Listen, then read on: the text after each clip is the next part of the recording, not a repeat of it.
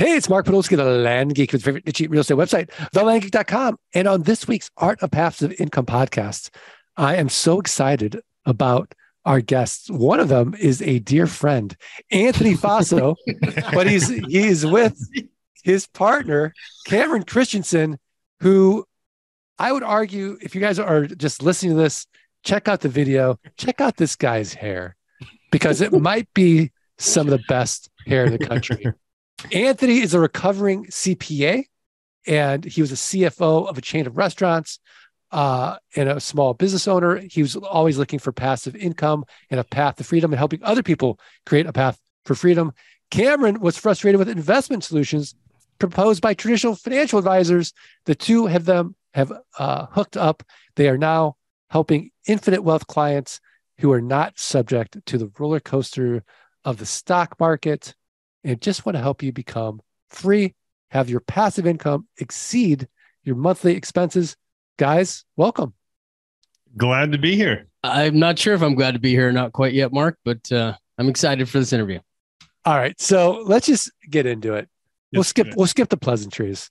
All right. What is the $1 million mistake? Why should you never pay cash for real estate? Oh, geez. Hang on a second, Mark. I apologize. Hang on one sec, dude. Okay, we got some numbers. Okay. Sorry, I was not prepared for that. You know, Anthony, we can't have dead air on a podcast. This is like a radio show. We can't just stop and have you guys go get numbers. Well, if you notice, your dear friend stayed here. I do appreciate that. Right. So the recovering CPA would have the information in his mind. Yeah, because right? I'm like, I've got a buddy in Chicago who's very proud that he paid off his house as fast as possible. And now you guys are saying to me, wait, he shouldn't have paid off his house as fast as possible. Or even I'm listening to Dave Ramsey and he's like, oh, no, you should never have any debt. Right. And now you guys are going to come on and say, oh, that's $1 million mistake. You should never. I mean, never's a strong word, Anthony. Never pay cash for real estate. Yeah. Well, and just what or how about paying off my car? Like, should I pay off my car? Well, you know what we have to, I tell in regards to the mortgage, I mean, that can get a little more personal.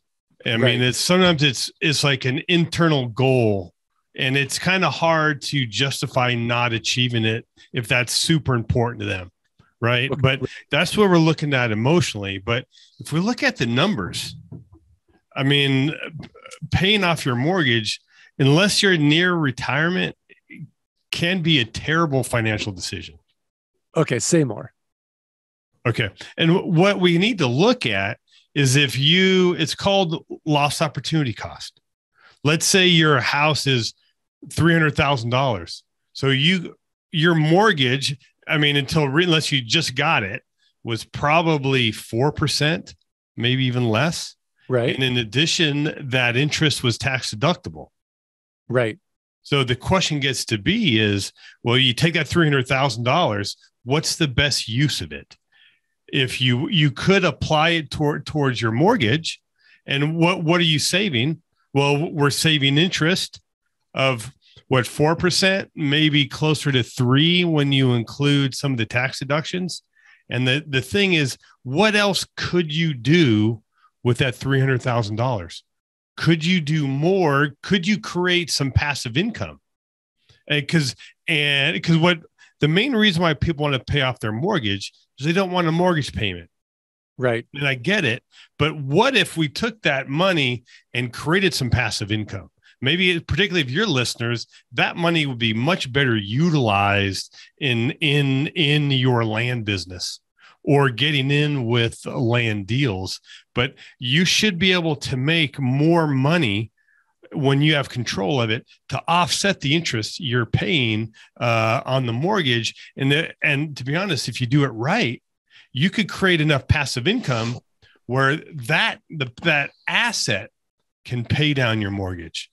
So then you fast forward to when the mortgage is paid off. So the mortgage is zero and you still have that asset that is producing cash flow.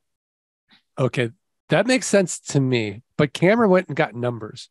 So, Cameron, I did get numbers because I work with a CPA. So I got to make sure this stuff is right. There's no like around-ish around here. We do the math. That's kind of our mantra. Okay. So share the numbers with me.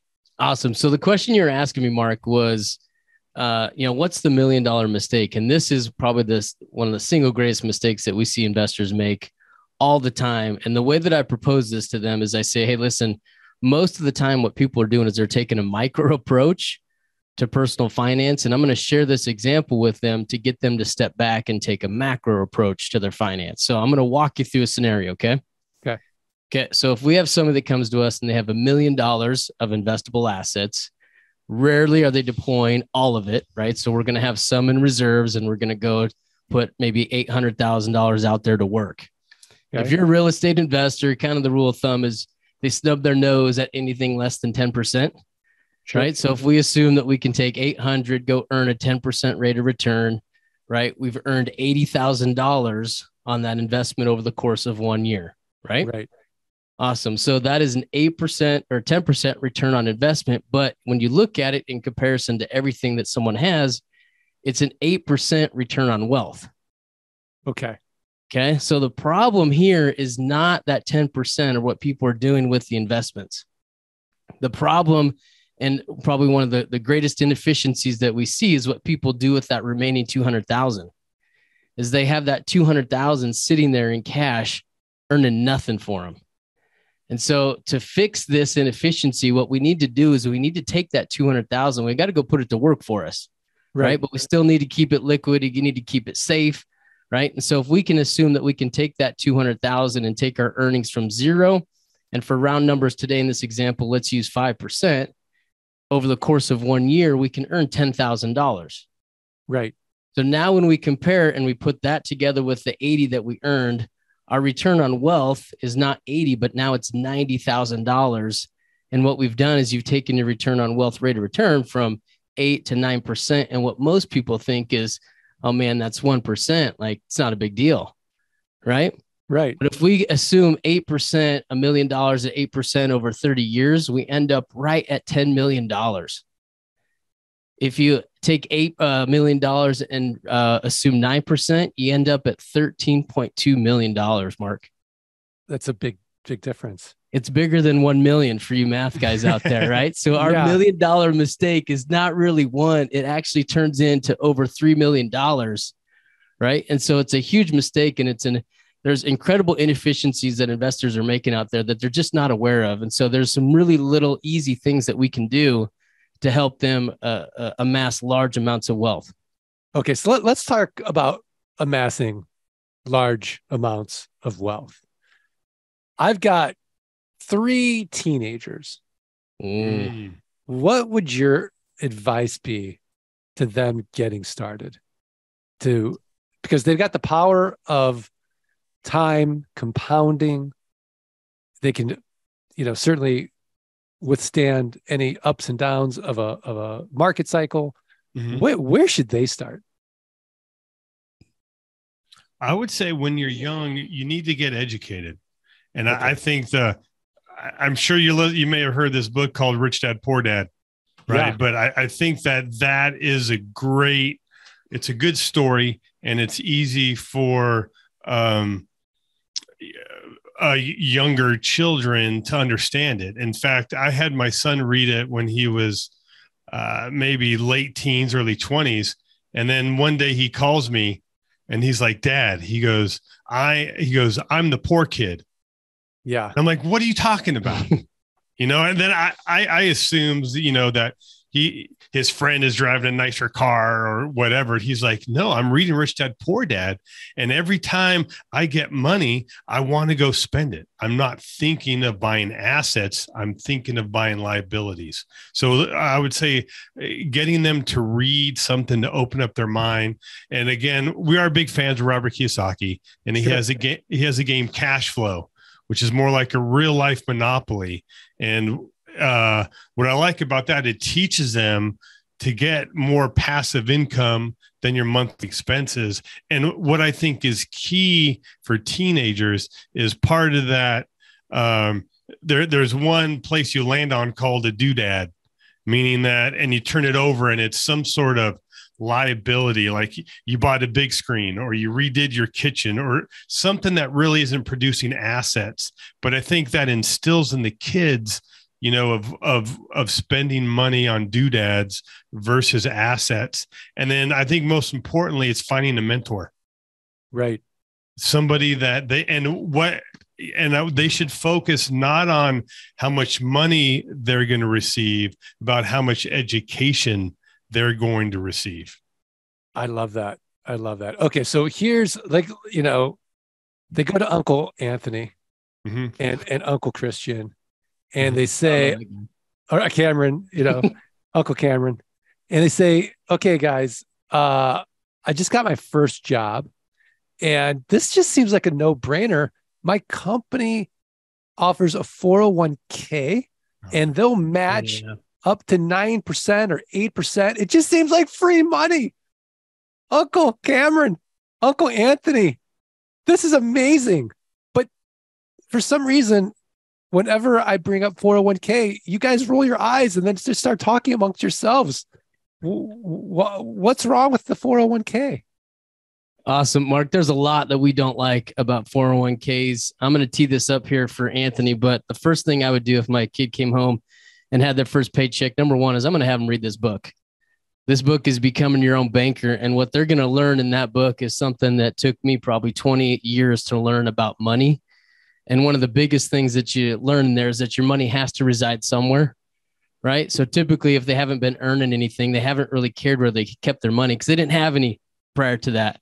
But once we have some money, we need a place to put it. We've got to start analyzing some of the opportunities that we have. And so Becoming Your Own Banker talks about where you can put the money. And so Anthony's going to kind of talk about the 401k specifically. Okay. I would say I'm not a big, and it's hard coming from a CPA. Normally CPAs, 401ks are kind of like their secret weapon, right? Or, hey, you owe, you know, a lot of money in taxes. Why don't you put a big chunk over here and you're going to pay less?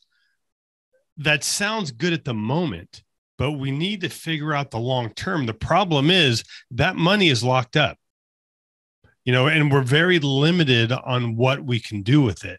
And really, you know, at the bottom line, for me, it goes down to your goals. What are you trying to accomplish? And, you know, there's nothing wrong if somebody just wants to be an employee, but I would assuming those people are not listening to this podcast, right? This is the art of passive income. We want to create passive income, ideally more than our monthly expenses, or we like to say we want our pie to be bigger than me. So in order to accomplish that, we need to put our money in places that can allow us to create passive income. Money inside a 401k that's locked up until you're 59 and a half is you cannot turn it into passive income. And also when you need it, there's going to be restrictions. There's going to be taxes and a penalty. And when you create passive income, you're going to find when you take the blinders off and start looking for opportunities, those opportunities are going to find you. And the best opportunity is going to have a small window to take advantage of. And if your money's locked up somewhere, you could lose it on the deal. We want to have our money somewhere that is safe and liquid. So when those opportunities come, we can take advantage of them. I see. So Cameron just put up this book, Becoming Your Own Banker by Nelson Nash. And you guys have the Infinite Wealth podcast. And there's a concept that you guys have created called infinite banking or becoming your own banker. What does that mean? What I would say it's go ahead. Well, Mark, I want to be really clear is we didn't create kind of infinite banking, right? This book is a book that was written by Nelson Nash and it was self-published back in 2000. And all Nelson Nash did is what he took this idea that people have been doing, or this practice that people have been doing for a really long time, and he just wrote a book about it, right? But this idea of storing capital where you have a place to put it is what people have been doing. Some really wealthy families and wealthy people have been doing it for centuries. This book was really the first time that it was like a user manual for just us regular people that said, hey, listen, this is something that you can do on a personal level. Right. And as you start to dig into this whole strategy, you realize that, wealthy people have been doing this because it provides them the control to the capital that they need. But then also is you got banks and financial institutions that are doing this as well. They're doing it on a very, very large scale, but they're using the same products that are available just to us regular people. And so Nelson's book, in my opinion, is the book that really opened everybody's eyes to the practice of being able to do this for yourself. And so that was really the takeaway that I had when I read Nelson's book was, man, it was kind of letting me peek behind the curtains to really what was happening, to how money works, but also how I can implement it on a much more personal level. Okay. Fantastic. So what should I have asked you guys I didn't ask you before we get to our tip of the week? Well, let me just give a little overview of kind of how infinite banking works. Sure. What we got, like Cameron said, we got to store our money somewhere, and where most investors look for somewhere that's safe and liquid. And then when they find an opportunity, they withdraw the money and buy the asset. That asset produces cash flow, and they got to put that somewhere. They put it back in the bank. Right. All we're really saying because our niche is infinite banking for investors. All we're saying, instead of storing that in somebody else's bank, store that inside a whole life policy. And this policy is designed very different than what you what you may have heard of. Particularly, you'd mentioned Dave Ramsey. The whole life structure is very different. So it's not what they're talking about, but the advantages of storing it in there as opposed to somebody else's bank are plentiful. It's also safe and liquid, and some could easily argue it's safer than at a bank during these times. It's going to earn a much higher rate of return, and it's going to have some level of asset protection. Some states, it's 100% from asset protection, and it's completely liquid. And what makes it different compared to a bank, when we take money from a bank, we take a withdrawal and we break the compound interest curve. Right. Now, Mark, at what point would you want your money to stop compounding? I never want my money to stop compounding. Okay, great. A good answer. But storing money in a bank, you're breaking that compound interest curve every time. So one advantage of storing in a whole life, we don't need to withdraw it and break the compound interest curve. We can leverage against it, meaning we take a loan against it, but since we never touched it, we're still earning money. So we never break the compound interest curve. And when you use this money for an investment purpose, AKA your land business, that interest is tax deductible. So this is a great tax strategy here where we're literally creating tax deductions, but all we're really doing is just changing where we're storing our money. And by doing that, we're never going to break the compound interest curve. So you're going to end up earning more interest, have it asset protected, which will allow you to buy more assets and more assets. Mark, yeah, go ahead, Cameron. I was going to add something on there is you asked kind of, hey, what you should have asked. But the first thing that came to my mind is what makes us different. Right. Anthony and I we've been in the space for 13, almost 14 years. And it used to be a very obscure, small kind of niche, but I would say over the last 7 or 8 years, it's started to blow up quite a bit. There's a lot of people that are entering the space. And if I'm totally honest with you and your listeners, there's a lot of people saying that they can do this and that they're good advisors or coaches in the space. And unfortunately, they're not. They're giving bad advice. And so one thing I would say is that what makes us different is we do have a podcast. And that podcast, from our point of view, is us to be able to kind of send out, how to do infinite banking appropriately. Right. But also we're going to highlight the good and the bad of infinite banking. Right. Nothing's perfect. There are some downsides or some things that somebody should know about doing this before they enter kind of a contract with an insurance company. And so that's what we use that platform for. And then also additionally, what we use our podcast for, is to just talk about opportunities for passive income, right? Land flipping being a huge part of that for a lot of our clients. Now, Mark, there is one question that I think you should have asked, and it was to Cameron, and it was, when he left, was it to get his notes or to fix his hair? Because you just told everybody to look on YouTube and check out his hair. So I'm kind of curious. Yeah, let me move over. Yeah. Give these guys a good shot. Yeah, it looks good today. I mean, I think what most people, after watching this on YouTube, the podcast, they are going to be investing in Cameron's hair products. Hey, he's a recovering CPA, and I've got all the details on hair products that anybody would ever need. So fantastic. Well, guys, we're at that point now where I want to ask you for your tip of the week: a website, a resource, a book, something else actionable for the Art of Passive Income listeners to go improve their businesses, improve their lives. What have you got? I would tell you, I'm reading a book that I think a lot of you that would correspond with a lot of people doing the land business. And it's by Dan Martell, called Buy Back Your Time. And it's, a lot of people they want to invest in the business to scale it. And what he's saying is we need to invest in the business to buy back your time. Because there's certain things that you are good at, and those are the things that you enjoy. So we need to get those other things to VAs or outsource, so you can focus on things you enjoy, and that indirectly will scale your land business or whatever business you're in. But also, a lot of entrepreneurs have an issue where we're spending so much time working that we're not attending to other relationships. So we can also have that time to kind of do some other things outside the business that we enjoy. Yeah, this sounds like my kind of book for sure. Yeah, you're going to dig it. Yeah. Resource I would suggest would be listeners read Tom Wheelwright's Tax-Free Wealth. He's a CPA. I'm not a big fan of CPAs in general. Yeah. They're usually very arrogant.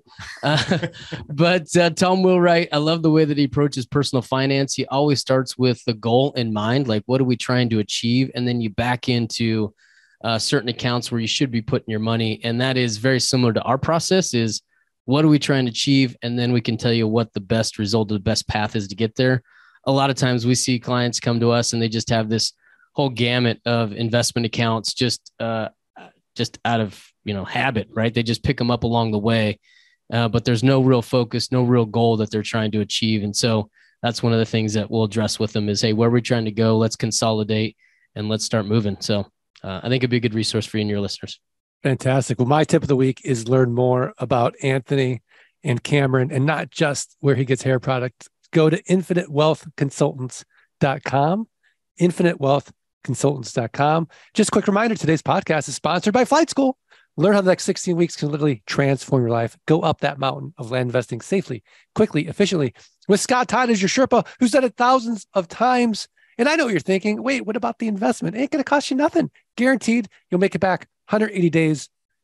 Just show us your work. Learn more. Go to thelandgeek.com/training, thelandgeek.com/training.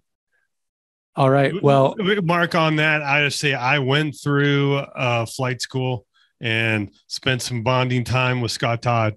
And it was, with this land business, a lot of time you read your book like I did, and like, maybe I could do this myself. But you know what I would say? You could, but you shouldn't. What we need to get is investing in yourself. That's your number one asset. And that's going to allow you to go faster by spending those 16 weeks. I think will more than pay for itself in the long run if you're trying to do it yourself. Yeah, absolutely. To your point before, mentorship is so important, and investing in yourself is so important. Absolutely. And then once you are your own banker, you're just going to be able to figure out how to use all that capital to buy up that raw land, make 300 to 1,000%, pay yourself back, and do it again infinitely. So do that. All right. Want to thank the listeners. Remind you, the only way I'm going to be able to get these guys back on the podcast is if you do 3 little favors: follow, rate, review the podcast, send a screenshot of that review, support@thelandgeek.com. I'm going to send you a signed copy of Dirt Rich, which is now worth about $2 billion in crypto. So please do it. All right. Thanks, guys. Are we good? We are good. We're good, Mark. All right. Thanks, everybody. Let freedom ring. Thanks for listening to the Art of Passive Income podcast. Are you ready to learn how you can start building a passive income without renters, rehabs, renovations, or rodents? Schedule a free consultation at thelandgeek.com/training. Let freedom ring.